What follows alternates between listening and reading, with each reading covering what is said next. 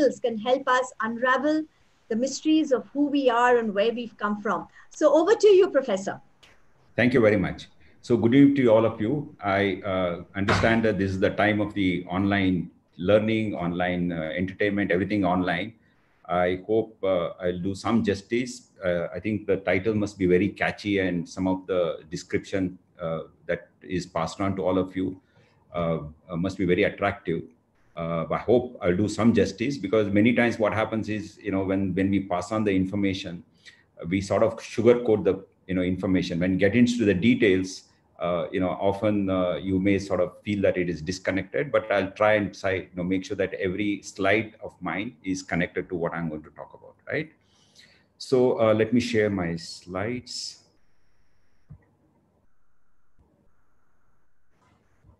Okay, so what science does is basically helping us to understand the world beyond our own sensory perception. We see, we hear, we smell the world, but we make some kind of a picture of the world, but not necessarily that's the true picture of the world.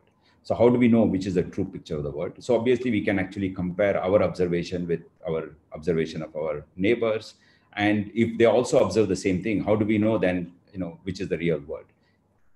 Philosophers, scientists, thinkers, ordinary people, everybody was asking the same question. What we hear, what we see, is it the real? And if not, what is reality, right? But using the methods of science, using the certain technology like microscope and telescope, finally we started unraveling the reality of the world, which is beyond our own sensory perception. The best example, even today, we don't really see that it is the earth which moves around the sun, but although colloquially we keep saying that sun rises from the east and sets in the west, but in reality it is we are the one, or the earth is the one which moves around the sun, right? So I don't want to get into the details of this, but even when you ask more complex questions like what is life, right? We have some understanding of what is life, all of us. We know that we are living organism. We know that many animals that we see, many plants that we see, many animals and plants that we eat, or those we watch on National Geographic television, all the biodiversity that David Attenborough sort of describes at length. All of that, we know that they are all living organisms. Then the question comes still, what is really life, right? It's a very complex phenomena. How actually one like to even start answering this? So one way people thought sometime, early on, a couple of hundred years ago, of course, well studied and, steered this whole field by Gregor Mendel, was if you want to understand life, one of the characteristics of life is we pass on features of one particular species to the next generation when the organism reproduces, right?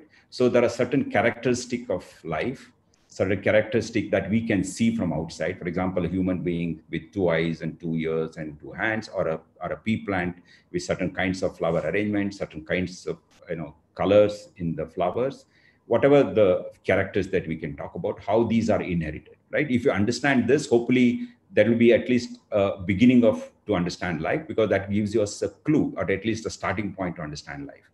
So that's how, the initial studies at the systematic level, I'm talking about more systematic experimental work related to, or even not experimental, but even more observational one, started with, Gregor Mendel, when he studied pea plant and tried to understand, is there a pattern in which characteristics are inherited from the parents to the offspring?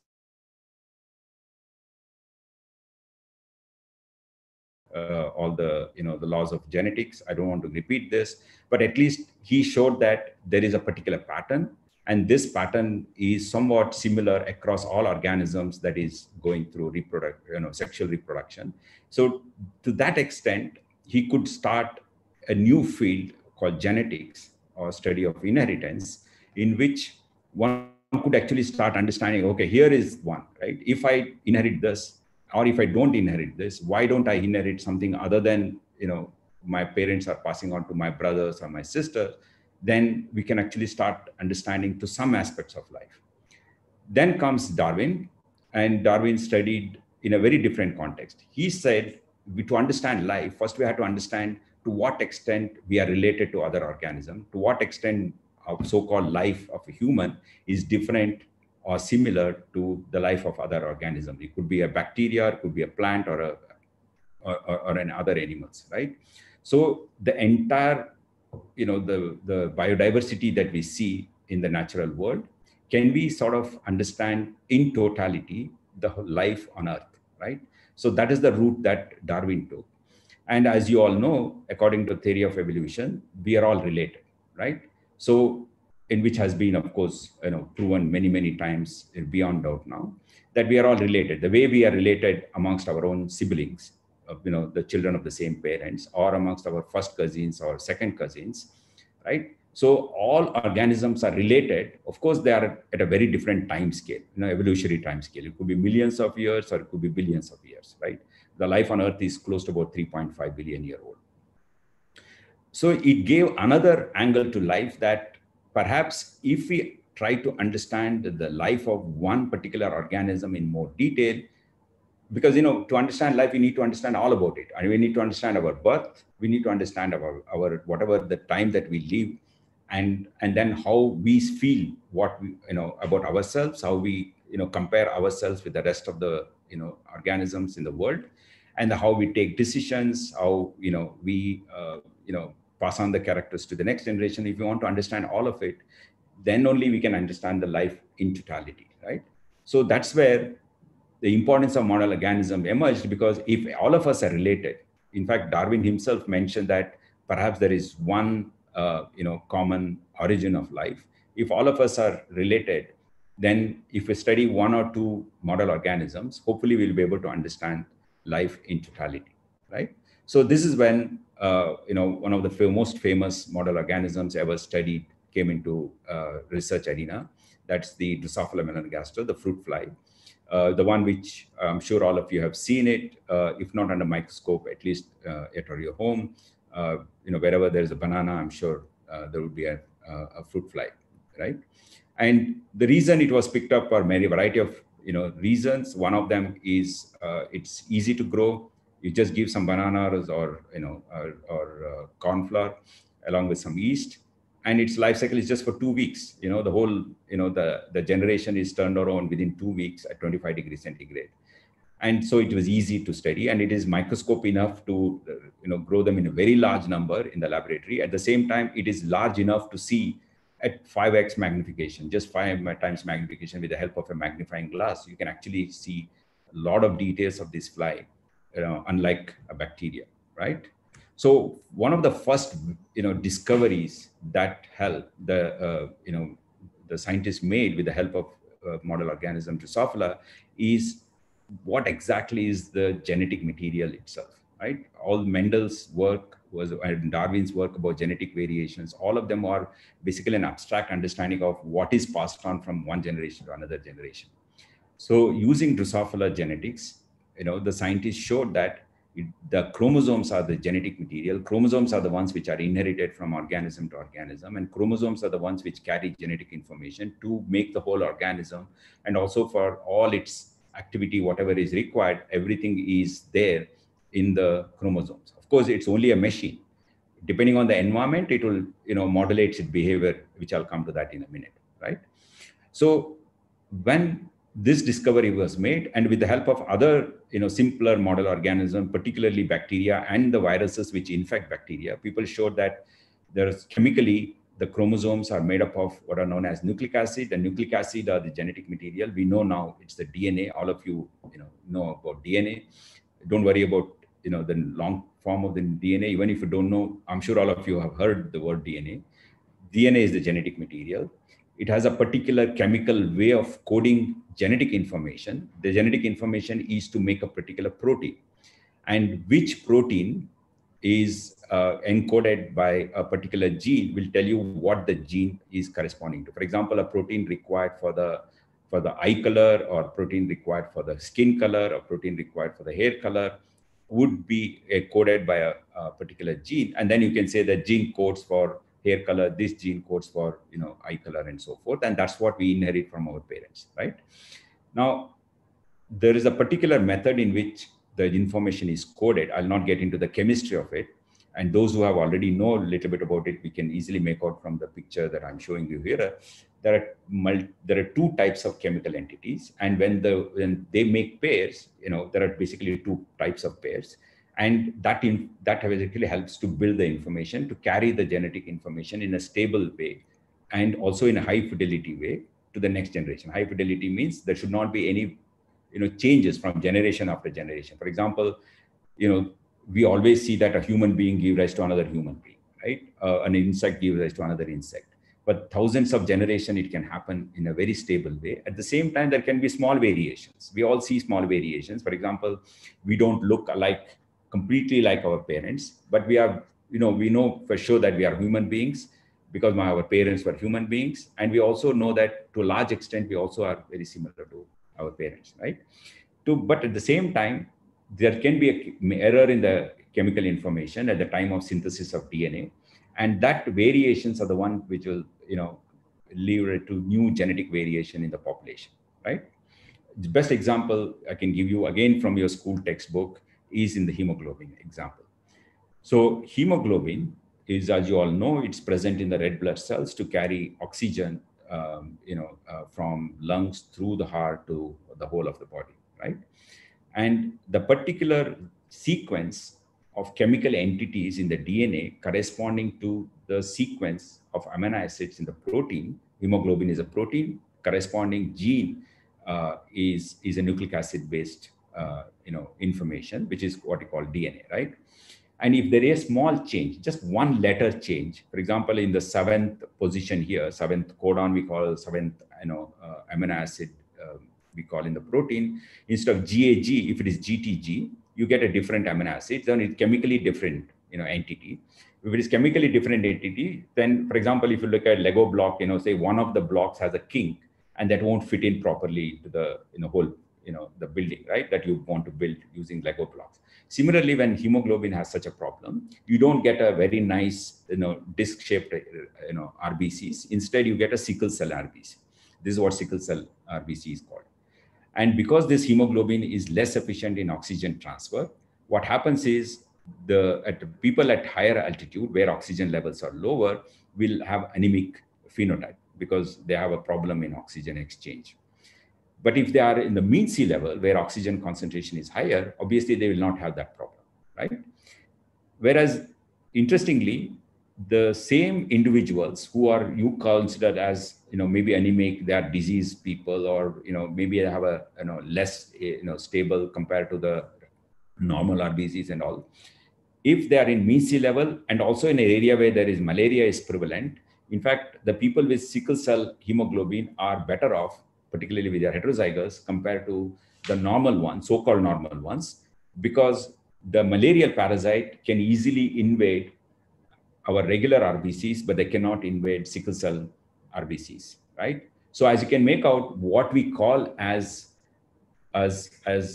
organism is, which fits a particular environment, or which genotype is better, depends on the environment in which the organism lives, right? It's very relative to the environment in which it's living.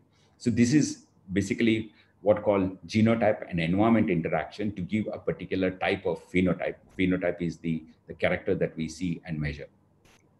And over the time, thousands of years or millions of years and even billions of years, this whole genetic variation that we have seen within the population, between the population, is what has led to all kinds of biodiversity that ever existed on Earth and also what exists today. Fortunately, we still have something in the context of climate change. It's all going down and we need to protect, but still, there is sufficient biodiversity for us to, enjoy, and also at the same time, take the responsibility to protect them, right? Okay, now coming back to the question of life. Did we answer the question of life? No, because the question of life, we still got only certain clues, right? We said, okay, if I inherit certain features from the parents, maybe that will tell us to some extent how we actually inherit the so-called the life as a property in me. Or what the way Darwin proposed, that perhaps the features of life is common across all organisms with some small variations. That small variation is what makes us human and some other organism, chimpanzee or or a mouse or a fly, right? So coming back to question of life itself, people started looking at cellular form of life, and they found out that cell can not only as a unit of life, cell can be life itself, right? So if you understand the cell, hopefully we'll be able to understand the life, right? So for example, here is one of the immune cells in our body, and which is trying to chase a bacteria. It looks like as if it is moving with a purpose, and it can see where the bacteria is, at least sense. See means not necessarily with a visual perception. And it's going after the bacteria, chasing, and finally it engulfs the bacteria at some point, as you can see here, and sort of suggesting that this is, maybe the life itself. And if I understand a self, hopefully we'll understand the life in much better way, right? So that's when the whole new field started, what is known as cell biology, the structure function relationship studies. All these cell and molecular biology you must have heard about, in variety of different platforms or in from your school textbook and otherwise, is all related to understanding the whole cell as a one entity, because all features of life is there in a cell, because cell can behave as a life, right? Already there are many unicellular organisms which we know. Amoeba is a unicellular organism, a bacteria is a unicellular organism, and if it can survive on its own, it can live and reproduce and then move on to the next generation, and then it's going on for millions of years. Then why do we need to even study anything else? Just study the cell itself. But however, cell gives only to some extent that information. But finally, for our satisfaction and also for academic curiosity and also for the practical reason to understand human individuals at the population as well as individual level, we need to understand self at our level. That is what is known as a multicellular level, right? We are made up of several cells. For example, a human body is made up of close to about 100 trillion cells, but we all start with one cell. So that's when people started looking at, if I want to understand life, first of all, better to understand my life, because that's understanding self is more important, right? Because without understanding myself, how do I understand that I have understood life, right? So that should be the ultimate goal of understanding life.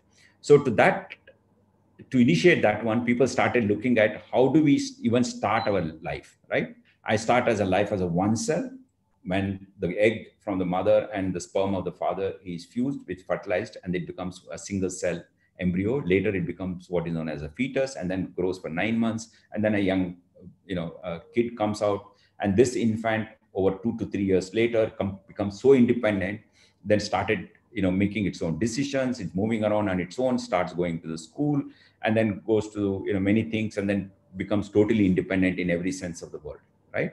So if you understand the beginning of this, that is from one single cell entity to become an independent individual over first 9 months to become a baby, and then another 3 to 4 years until it becomes totally independent, hopefully we'll be able to explain all about life, at least in the context of human, right? So this is the beginning of an area called developmental biology, to understand it finer details, how we do develop into a multicellular organism starting from a single cell, right? So, sorry, I should have played this while talking about this. This is basically, it's, if you see a picture of an embryo dividing and, dividing and, reorganizing itself, and then slowly becoming an organism. In this case, it's a fish embryo, because it's easy to see under microscope, and we film this, video this, and a tadpole will emerge within 24 to 25 hours. But that's not going to explain everything that we want to understand, right? Most importantly, to understand what is known as pattern formation, right? We need to understand that how do we see eyes only in this place? Why not everywhere else? Why do we see ears only here, and why not in any other places, right? These are the kind of questions you should ask first, right? What is the mechanism by which in the very different parts of the body is located along the axis, what you call anterior posterior axis. For head is called anterior side, and the other end is called posterior, and where my mouth is called ventral side, and the other side is called dorsal side, right? So along the two axes, at least to start with, how are these very different organs and tissues are all positioned? Because unless they are positioned in a proper way, we cannot have a human being which is complete and say that we have become an independent living organism. So this is where the positional information comes into picture. In a left-right asymmetry, symmetry kind of where we see most of the insects and other organisms, you can see that the positional information is easy to assign with the help of two axes, X and Y axis. All of you do regularly in your life, right?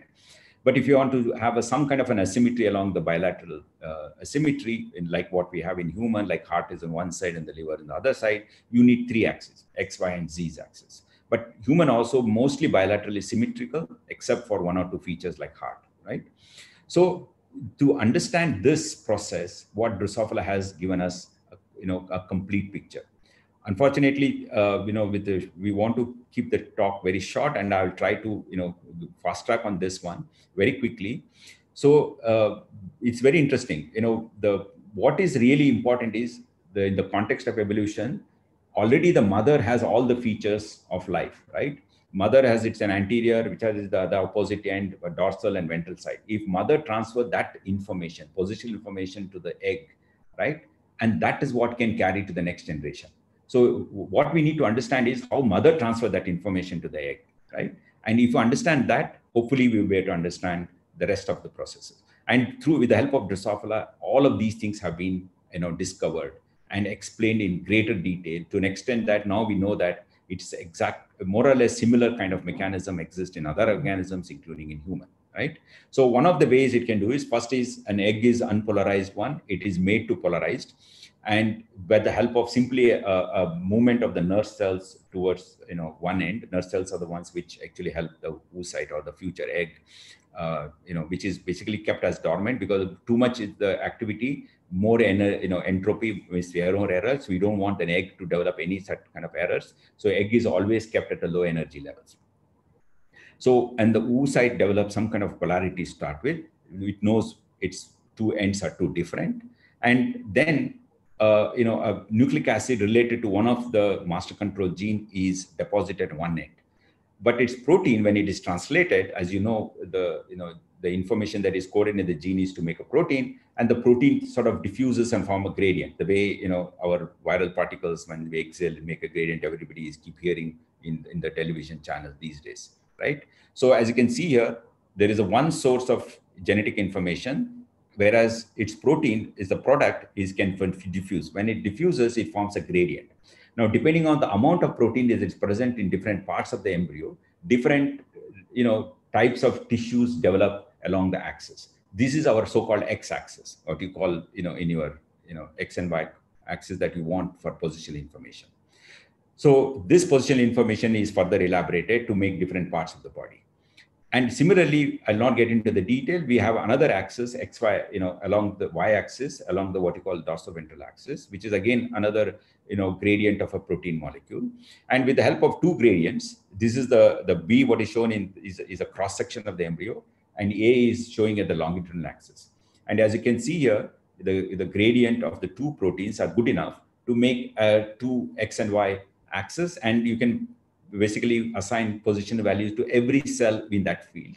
And obviously it will be bilaterally symmetrical because only two axes are used. And indeed, Drosophila is bilaterally symmetrical body, right?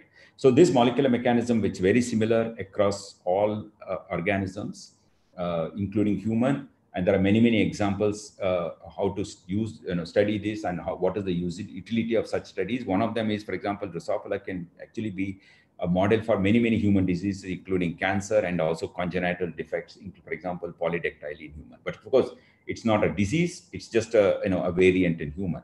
But there are many, many diseases of human can be modeled using Drosophila, Parkinson, Alzheimer's, to variety of different other types of diseases. So I'll finally, in 2 minutes, I will explain something about understanding the self, because this is where our cognitive understanding has to come. Because finally, if we are understanding that I'm different than all the other people who are listening to me, or I'm different than my computer screen, which is non-living and I'm living, right? All of these things comes only when we understand how our brain functions. And then only I can understand a little bit more about finally so-called self. And then that completes understanding of life. We have a lot of understanding of life at at the chemical level, at the cellular level, at the whole organism level, including very different parts of the body, how we metabolize glucose, and all aspect of it. But still, we need to understand the way the brain functions to finally to understand so-called the life in the way we want to understand. So Drosophila is a very good organism to study this. There are a variety of different types of behavior you can maintain, how it, for example, maneuver itself, or why some organism cannot maneuver like this one in the picture, this one on the right side, or why two flies are fighting, what happens when one wouldn't, for example, loses the fight, what will be reaction? For example, will it learn something based on experience? Or when there are two flies are to move towards the food, one goes faster, one goes slower. Why, one goes slower? Is it because of some defects, or is it because of some,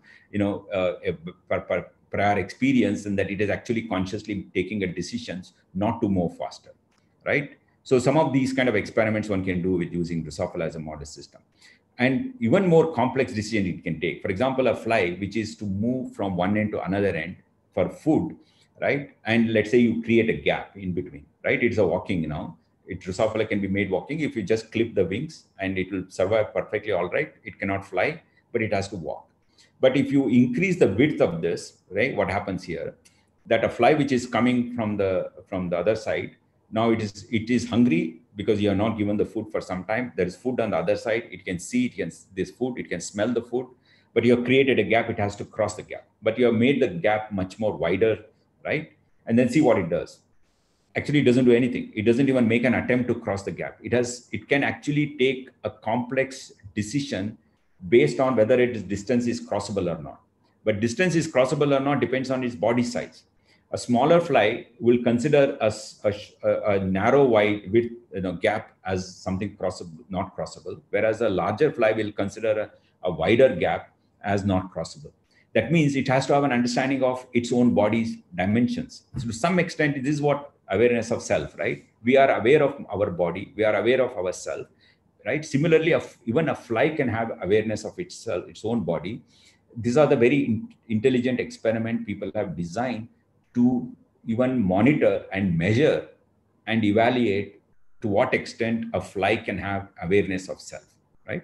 I'll stop this. And then now it's going extraordinarily in a different direction with the help of data science, artificial intelligence, machine learning. Now people are trying to map in the brain all things that goes on when fly does something. For example, if a fly smells something, these are the number of neurons which will be involved. If a fly, for example, is infected, let's say coronavirus or a bacteria or something, right? The brain goes through a lot of interesting modulations, and it sends us a signal to delay the egg laying. Because once a female lays the egg, if the area where there's infection, the next generation also will get infected. So one way the female does is, if it senses that I'm infected, I should not allow my progeny to get infected. So it actually delays the egg laying itself. That whole process of you can actually visualize what's going on in the brain, how it makes such complex decisions. You can understand with the help of flies. But of course, this requires huge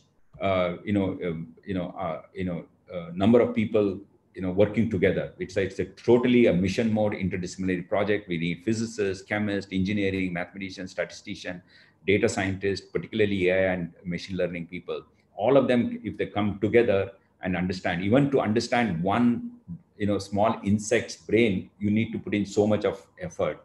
And think of it, how to understand human brain, which is several order more complex and much more bigger and more neurons and so forth, right? I'll stop here, and I'm happy to take some questions. Sorry if I sort of took longer than I thought in my. I'll stop sharing for some time. And okay, Sonia, was it okay? Was it too long? No, I think it was fantastic. And I wish we could see a few more movies. The movies were mesmerizing. And it's amazing to even see how a small little insect like a Drosophila can take decisions. And again, how we could draw parallels with humans, in their effort to succeed or just give up.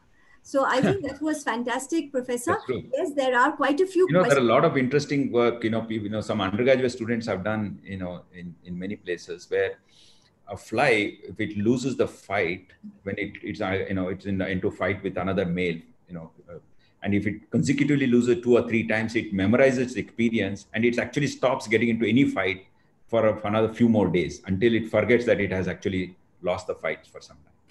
So it's typical, very similar to what we do it, right? But we do it more complex way because we have more complex experience. Obviously. And but Okay. then the whole fact that a small little organism which we feel that has nothing, a small little minuscule size brain can take such decisions, and the memory is still intact for quite a while, is something that it's really really amazing to, and the awareness of it is really amazing, and Exactly. there's And so much to really learn from that. but no, but what we have to really understand is, but we don't need to really, interesting point is the fundamental mechanism is the same from the cellular to network level, from Drosophila to human. A single Yes. neuron, how it behaves, or a network of neurons. So extrapolating to what we learn from Drosophila to human is not that difficult. Although it's a couple of order higher magnitude Right. in terms of complexity, but at the same time, uh, you know, uh, the fundamentally it's a similar kind of mechanisms. Right. Yeah. So just a few questions, Professor. Yeah. There is this question which says that, can you guide me in understanding if computer science and biology is a good combinations to study, since the student is interested in both subjects? Very much. In fact, modern days you can't do anything without having the computational skills. Not only you need to learn some basic computational skills. I think having good skills in data science, particularly the modern AI and ML, is going to be useful to study any aspect of biology. For example, cancer biologists want to study very different aspects of cancer progression. You need to look at thousands and thousands of different types of cancer cells and then compare them, right? Again, it's humanly impossible because if we try to do it, we'll be very biased. The whole point in science is to make our observation unbiased. And Correct. the computational, science, data science will help us to be as unbiased as possible. Right. And it makes it a lot simpler because you have the Exactly. software and you have Oh, the data no, to no, sort but simpler doesn't mean that it is, any less intelligent or any less complex. The whole it's one, of. because it also depends on how you collect the in data, right? That's where the experimental people will help. Correct. Collection of data also should be as unbiased as possible, Yes. Yes. and at the same time, analyzing the data should be equally unbiased. It's better to be blinded. That's where the data science will help. Right. Now, there is one question here. Now that there is this whole coronavirus that has taken the entire world by storm, can the Drosophila play a role in finding a clue to understanding the coronavirus and, maybe finding a cure for it?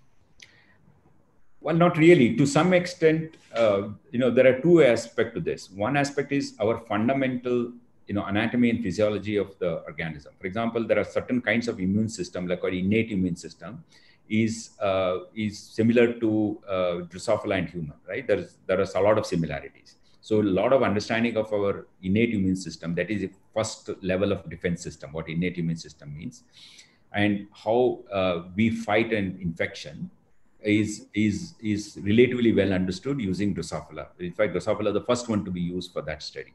In fact, the Nobel Prize for discovery of innate immune system came from people who were using Drosophila as a model system. Whereas the much of the body fighting with the virus is using adaptive immune system.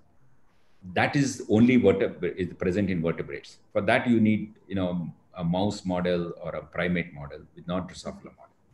And the second point here is the whole virus itself evolves so much, it develops lots of host specificity, right? That's why, right, this zoonotic disease is a rare thing that once in a century it's happening, because it's very rarely once in a while it shifts from one host to another host.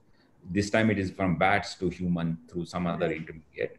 So because of this long evolutionary, coordination between the host and pathogen, and whatever the way this virus infects human will be very specific to humans and Yes. bats, mammalians, compared to a virus infecting insect Right. like Drosophila.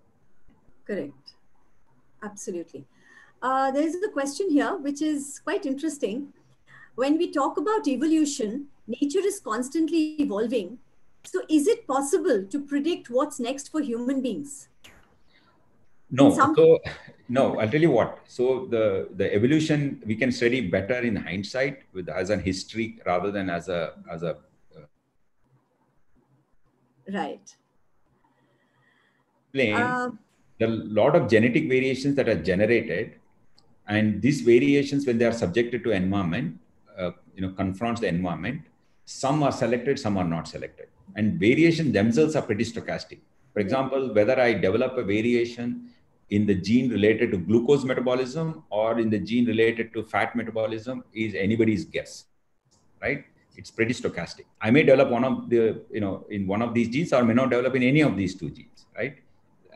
So, but in tomorrow's environment, if sugar is more and fat is less, or fat is more or sugar is less, will depend on whether my variant, whatever the new variant that I generate, will be useful for me or not. Whether it will going to kill me or whether it's going to help me to survive and procreate more. So that's why it's very difficult. It all depends on the environment too, right? So, but in case of human, because of the modern medicine, we have actually delayed the evolutionary processes. Typically, if we had left to natural cause, because of the plague or because of the coronavirus, people would have, let's say, died in millions. And those who survived, the ones who are naturally resistant to the virus. But now with the modern healthcare system, we try to keep everybody alive, irrespective of whether they have natural immunity or not, right? And because of this, the natural, so-called natural selection is somewhat limited in human. And so it's if our infrastructure continues to be like this, if you protect the environment and mitigate the climate change as much as possible, it's very likely for a couple of thousand or few more 1,000 years, the human species may remain like this without any major change. right, right. There is another interesting question that between the Drosophila and humans, what percentage of DNA similarity do you find? Okay, so again, if the question, the person who has asked if we knows a little bit about DNA, for every DNA is made up of single units called nucleotides. There are 4 different types of nucleotides, and a sequence of 3 nucleotides corresponds to 1 amino acid in the protein. Now, to change for the amino acid to happen, one of the nucleotides can change, but sometimes some nucleotide change will not lead to any change in the protein because there are sometimes there are multiple codons for the same amino acid, right? So in the DNA level, usually there will be more variations between organisms. At the protein level, there will be less variations because proteins are the functional unit. Any variations in the protein will lead to some major phenotypic change. It Correct. may not help the organism to survive in a given environment. So that goes under the Darwinian selection method. Right. Whereas the DNA itself can actually float in the population even if there are lots of variations, right? So if you look at that way, what students should ask is to what extent our proteins are similar to the Drosophila proteins.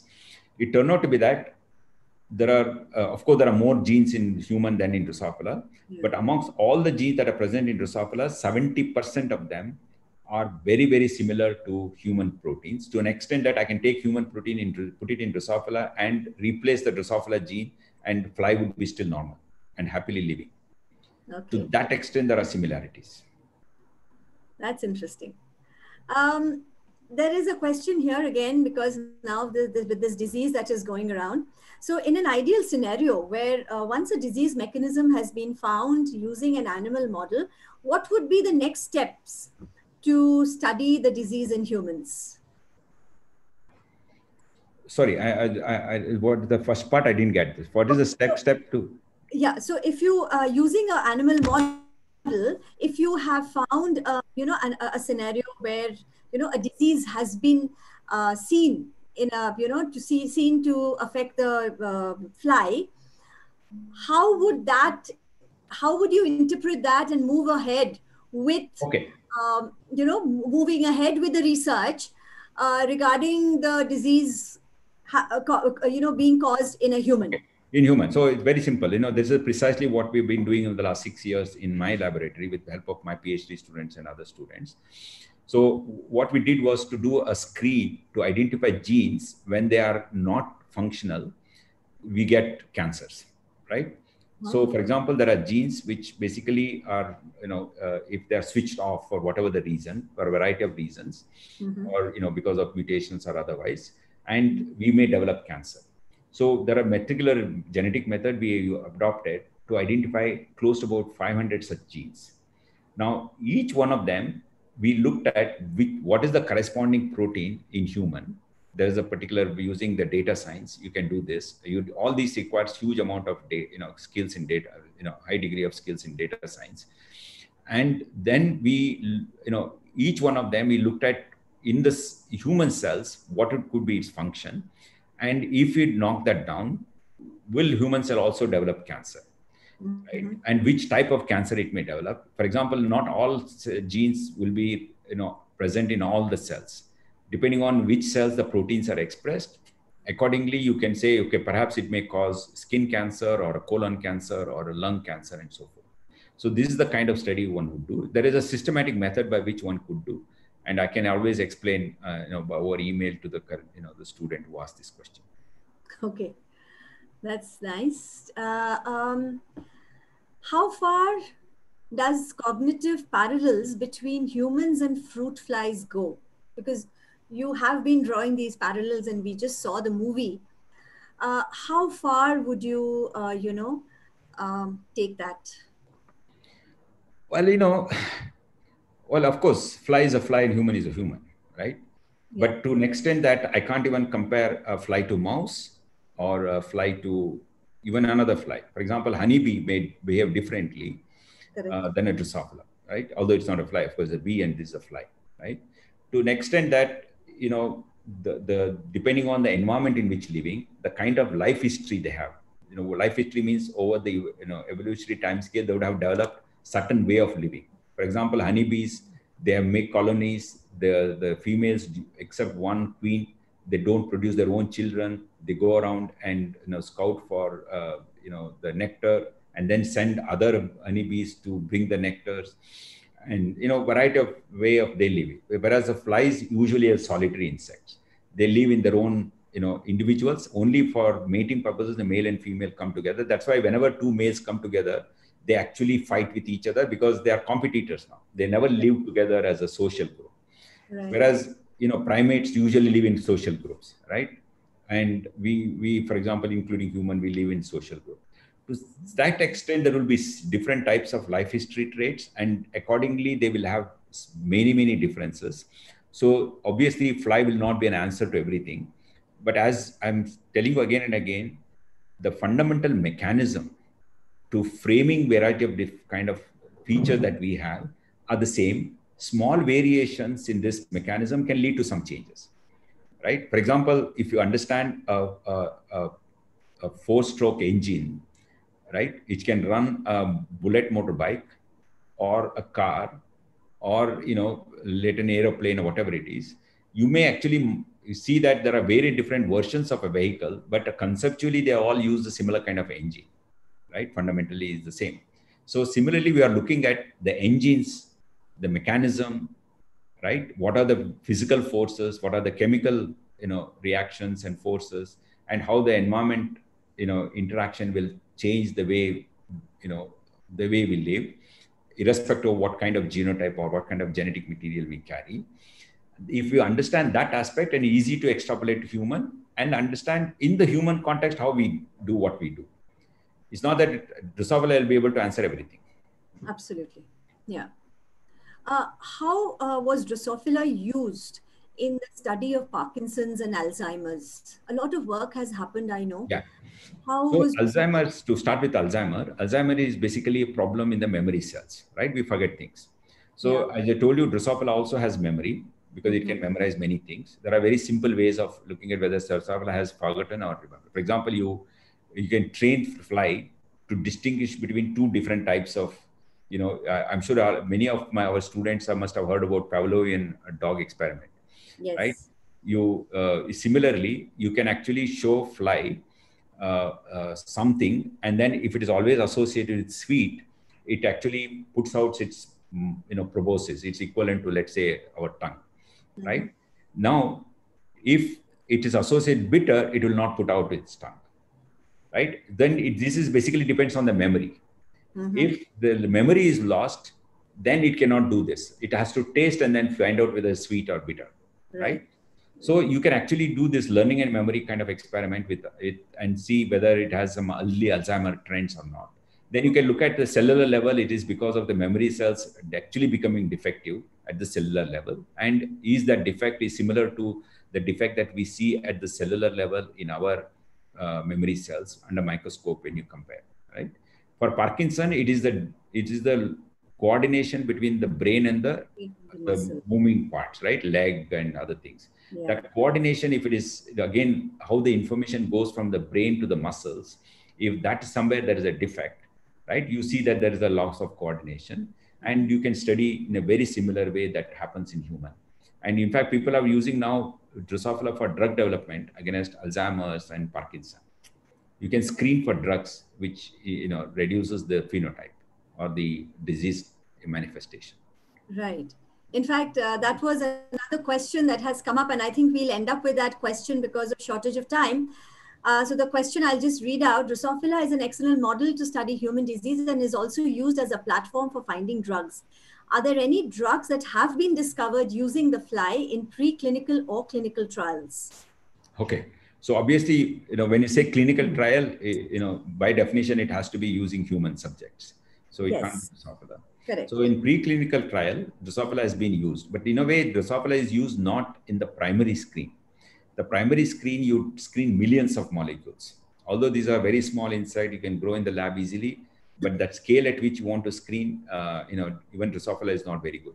So that's where people use some other, high throughput drug screening method using cell lines, or many times just using the protein, a single protein, right?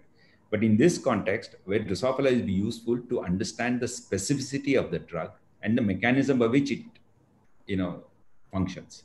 So, for example, you already know there is a protein, a drug, which helps in reducing the plaques that is formed in the memory cells in Alzheimer patients, right?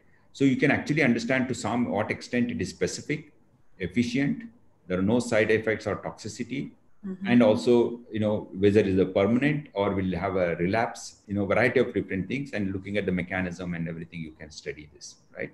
Then do one more level of, study using a mammalian model, which is important, like a mouse. Then only drug authorities will allow you to go for clinical trial. You can't do clinical trial directly from Drosophila. Okay. So one last question, because we still have just about a little time, and this is for school-going children. I think it will help them. At the 11 and 12 level, they have to do project work, be it CBSE, be it ISC. So can you suggest any experiments that can be done, at the school level, specifically experiments that can test, complex decision-making skills? So, the picture that I was showing, the movies I showed, some of them, that can be done in the school. You don't really need any setup. You can sort of, make small, small blocks, and then use, a magnifying glass. You don't even need a major, microscope, or just a simple stereo microscope, which many schools have to see the, you slice the leaf and then give the students to see under microscope how a cell of a leaf would look like, right? The cells of a leaf. So that kind of microscope is good enough. And nowadays, with the help of mobile, you can actually take videos. And now Manu Prakash has also developed what's known as four scopes. And using such kind of methods, you can do many experiments using simple flies. One is aggression, right? Social behavior. For example, what is the behavior of the flies when they are in group, but when they're taken it separately, to what extent they fight, versus a fly which is always lived alone, and then how does it behave when it comes across with another, male kind of thing. A lot of this, of course, already been studied. Doesn't mean that there is still less to study, because you also need to understand that many of these studied using under one certain conditions. You can also vary the conditions, And also you can take the flies which is from the kitchen and then grow them in the lab and then study this, rather than a laboratory grown fly for ages, right? For 120 years, one particular strain is being studied in all our labs, but that is behaves maybe differently than a wild fly. So a lot of interesting work can be done. Thank you. That was interesting. In fact, any kind of hands-on experiments in itself will become very interesting for the children, even if the study has been done earlier elsewhere. If a child is able to use a fly to do it and works on it in the laboratory, I think it's going to be fantastic for a child and very, very inspiring. Professor Shashidhara, I really cannot thank you enough for this really enriching 1 hour that we spent here. Thank you so very much. I'm sure there'll be many, many students who are going to be very inspired to follow your footsteps in the arena of bioscience. And a big thank you to the audience for the questions that have kept this discussion alive. And to Ashoka University again for making this happen. I really look forward to more such sessions. And I will definitely be attending, and I'm sure a lot from amongst our audience, many will be attending these sessions that you are going to be having hereafter. Vikram, I hand over the screen. Thank you very much. Before Vikram takes over on my side, thank you very much, Sonali, for moderating this. I really enjoy talking to you. In fact, through you, talking to students. Thank you. Answering their questions. And I wish there was more time for more questions. I'm sure, some other time. And thanks, Vikram, for making me the first speaker of this series. And I'm sure, you will take forward and have more talks. And I'm sure you'll be a better speaker than the next week onwards. Thank you. Thank you very much. Thank you. Thank you, Vikram. Thank you, Professor Shashidhara. Thank you, Sonali ma'am, for your valuable time. I think it was a great start for the season of Scientifically Speaking, and I'm sure our audience enjoyed the session as much as I did. I would also like to thank the organizing committee for their support and feedback, without which the series would not have been possible. The committee comprises of 11 distinguished educators from schools across India. They have graciously spared the time and expertise to help us curate the season of Scientifically Speaking. We will be sending a recording of today's session via email to all registrations, and the video will also be available on Ashoka's YouTube channel. I would also request all our participants to take a minute to fill up a feedback form so that we can constantly work on delivering excellent lectures. The link to the feedback form is in the chat box, and we will also have an email to you.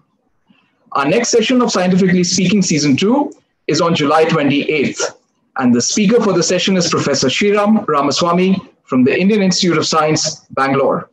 His session topic will be Living Matter and Matter Brought to Life. It promises to be a cracker of a session.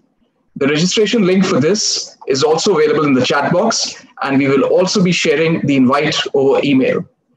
Thank you again for joining us today. If you have any further queries regarding today's session or would like to know more about Ashoka's unique interdisciplinary science programs, you can visit our website at www.ashoka.edu.in or write to us at apply@ashoka.edu.in or call us at the number shown on screen. See you on 28th July at 7 p.m. Take care and stay safe.